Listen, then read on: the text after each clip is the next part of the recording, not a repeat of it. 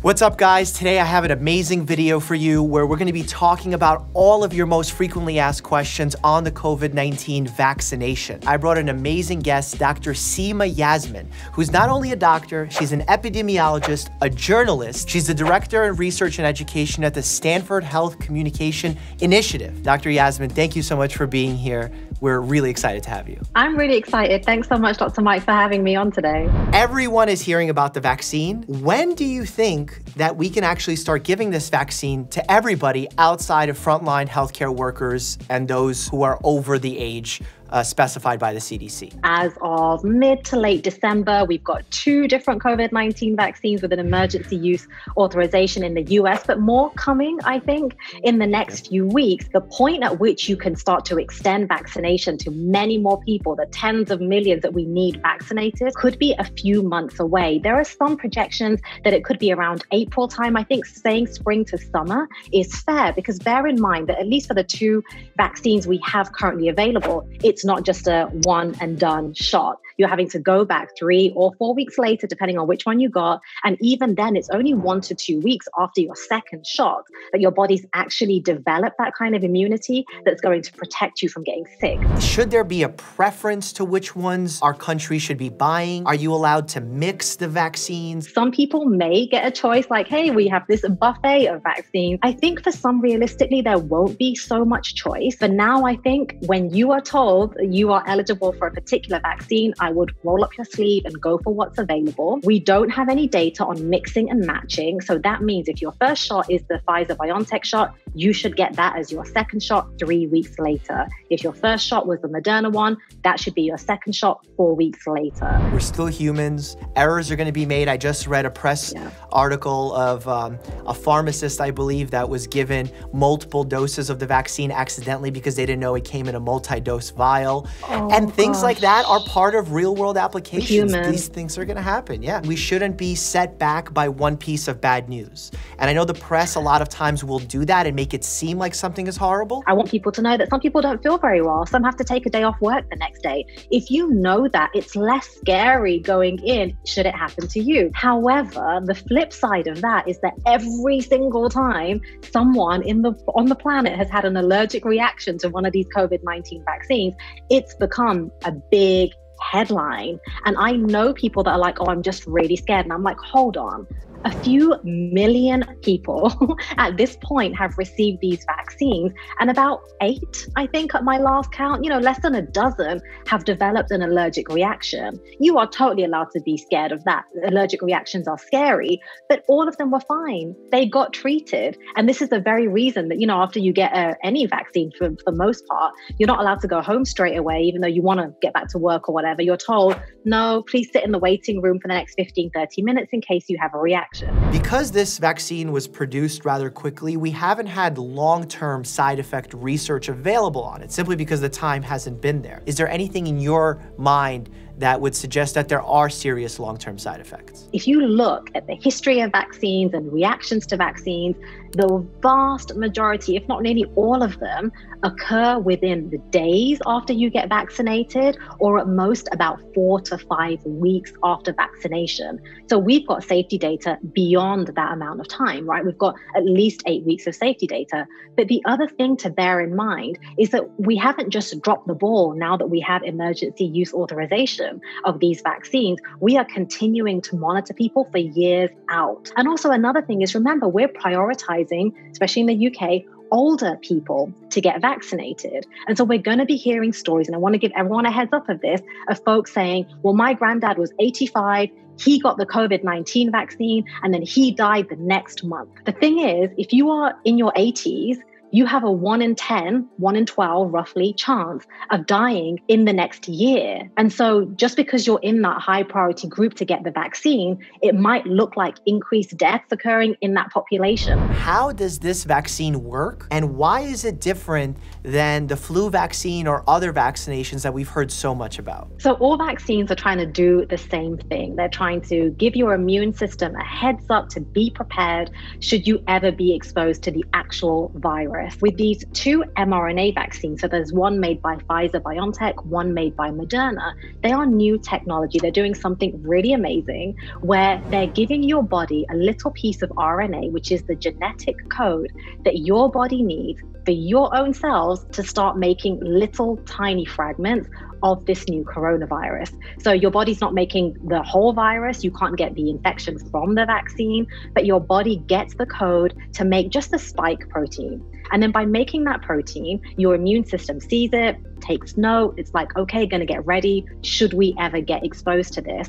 In the meantime, that RNA that got injected into you from the vaccine, it disappears quite quickly. It's very fragile. Reiterating what you said, because it's so important. You're not making the full virus. So you cannot get COVID-19 by getting the vaccine. The incredible thing about these newer vaccines is that they don't contain any portion of live, weakened, or dead virus, which is how some other vaccines work. What are the ingredients of the vaccine and are they trustworthy? Some of the questions I get asked the most are, is there anything toxic in there? And is there aluminium or aluminum, as you would say in the US? The list actually of ingredients in these vaccines is publicly available. You can go online and see it. It's quite a short list and there is no mercury and no aluminium in them. And the important part is just because there's a chemical name to a substance, it doesn't make it automatically bad or dangerous. And on the flip side, if something is claimed to be all natural, doesn't mean that it's all safe. How effective do we think this vaccine is going to be? Let's not talk real world. Let's talk based on the evidence we have thus far. In the clinical trials, in those phase 3 clinical trials, which was 44,000 people for the Pfizer BioNTech trial and about 30,400 for the Moderna trial, these vaccines were found to be very efficacious. And I'll say efficacious, right? Not effective, because we're talking about in a clinical trial, but around 94 to 95% efficacious. That was way more than we expected. And specifically, when we're talking about those numbers of efficacy, we're talking about the reduced likelihood of a person becoming sick with COVID-19. We're not talking about a reduced chance of getting the infection and therefore a reduced chance of spreading it to other people. That transmissibility part, that question about if I get this vaccine, am I less contagious? Unfortunately, the clinical trials we have so far did not seek to answer that question. That's something we're going to learn from the real world. How soon after we're vaccinated, both doses, are we considered protected to this 90-95%? It takes 1 to 2 weeks for your body to build up that immunity against the virus. How many people need to get this vaccine in order for it to be considered like eradicated? We think about 70, maybe 75% or so of Americans would need to be vaccinated in order for us to achieve that herd immunity that we talk about. But it's still a big chunk. We're talking about 3 out of 4 people.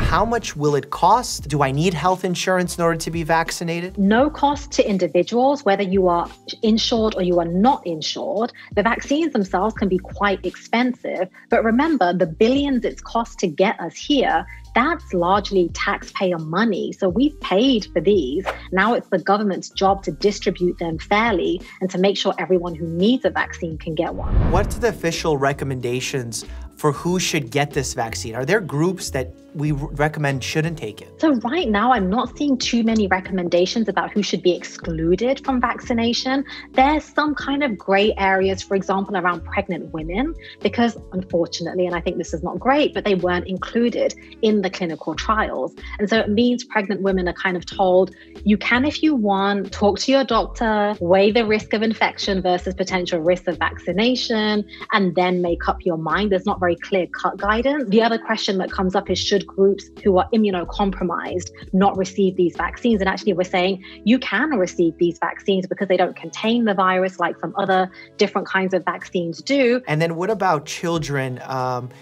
Generally, they have fared better with this virus. They are still vectors for it and potentially can be spreading it. When you don't have that clinical trial data from children, it makes it really hard to say what you should do for children at large. The good news is Moderna is now recruiting for a clinical trial for its vaccine among 12 to 17-year-olds. So I hope in the next few months that gives us that data about how should children be involved. This is so important to state here that the reason this vaccine is being recommended for groups 16 and older is not because we have evidence that it's harmful for those who are under 16. It's because simply we do not have full efficacy and we haven't tested it in groups under the age of 16. And I think now is a really good time to talk about the difference between those who are truly anti-vax activists or anti-vaccine activists and those who are vaccine hesitant because they've heard something, they've read something that's potentially misinformation or disinformation. I'm so glad you worded it that way as well, Mike, because I think I try actually not to use the term anti-vaccine very much. The vast majority of people who are kind of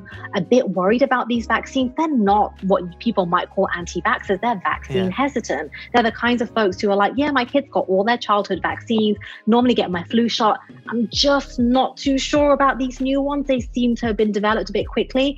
Those are the people we really need to be reaching out to. And actually, specifically that question about, wait, you told me normally it takes about 10 years on average to develop a vaccine, then how could it happen in 10 months? The question should be, why does it normally take us 10 years to develop a vaccine? That's way too long. What's happened in the last 10 months is proof of what can get done, how amazing science can be done, and what achievements you get when you have international collaboration and literally tens of billions of dollars thrown at the problem. But the other piece of context is, I know this virus is brand new, but the researchers who brought us these vaccines have been working on this kind of scenario for years. So that University of Oxford group, for example, have been working on a vaccine for pandemic X, a virus potentially that comes along that is brand new. What they've been working on for a few years is how do we get 10 steps ahead of that so that when this gnarly infection arises, we have to do very little work to make a vaccine. This is an international effort where everyone is on the same page. We're cutting out a lot of bureaucratic red tape, to put it simply, right? Like in getting the funding. Why? Because our economy was threatened. Anytime you threaten the economy or money, the problem usually gets solved a lot quicker in a more efficacious way. I think this antibody conversation has been really confusing to the general public because A, we can test for the antibodies. We don't know what the cutoff is to know that you're immune. We don't know how long it lasts. We kind of have this arbitrary 3-month cutoff. The kind of immunity that you get from some vaccines can be stronger and longer lasting than what you get from natural infection. We also don't have amazing antibody tests. Some of them are not the most specific and the most sensitive. So there's been a lot of confusion around who's been exposed. I've actually had some debates with fellow physician friends of mine who I've basically taken a firmer stance in saying that I don't see a value for an individual to go get tested for antibodies. Do you agree with that? I agree. Whenever you order a test, it's your responsibility to follow up on the result, med school 101, and also think about what's actionable. We don't have a full understanding yet of what level of antibodies truly confer resistance, truly confer protection against this virus. So to me, there are still many unknowns. It's interesting from like a theoretical research perspective to gather that data now. But in terms of telling a patient what to do or not to do, I don't think antibodies change that conversation. If you have questions about the vaccine, drop your questions down below. If you have any hesitations, drop them down below. I'm going to be trying to be more active in this comment section versus others because I know a lot of folks do have questions. Dr. Yasmin, thank you so much for being here, for all the work that you've done, not only with COVID-19, but all the diseases you've investigated. Where can people follow you? Where can they stay up to date? Well, thank you so much for having me on today. Folks can follow me on Twitter at Dr. Yasmin and on Instagram at Dr. Seema Yasmin. Thank you for being here. And as always, stay happy and healthy.